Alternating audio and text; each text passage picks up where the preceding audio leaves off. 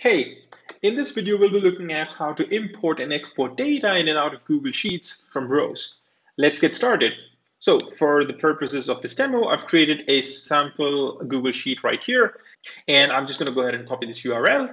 On a row spreadsheet, I'm going to go ahead and click on Actions, start looking up for some of the Sheets functions right here. What we want to start with is to be able to fetch data from Google Sheets inside rows. And for that, we'll use the get cells Google Sheets functions right here.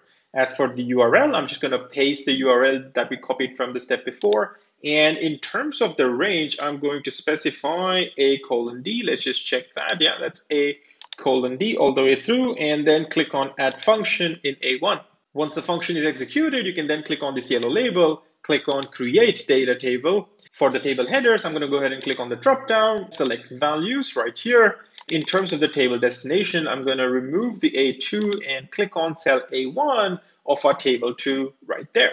Once good, you can then click on the create data table option right here.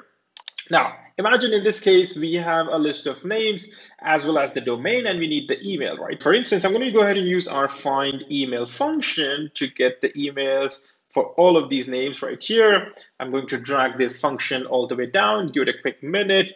Once the function is executed, you will see that we have emails for all of these names right here. And now imagine if you wanted to push this data back inside Google Sheets. The way to go about doing that is, once again, I'm going to go ahead and click on the actions element right here, search for our Sheets functions. And in this case, I'm going to use the update cells Google Sheets options right here. In terms of the data, that would be, I'm going to go ahead and select an equals and select all of this information right here. In terms of the destination, we need the data to fit into the range A1 to D7. So I'm going to go ahead and type that real quick. In terms of the URL, I'm just going to go ahead and copy this and paste it back right here. Once good, once again, we can go ahead and click on the add function in cell E2 right here. Give it a quick minute there. And once the function is executed, you can go check back your Google Sheet. And there you have it. The data is now updated. I hope this video helped, and thanks for watching.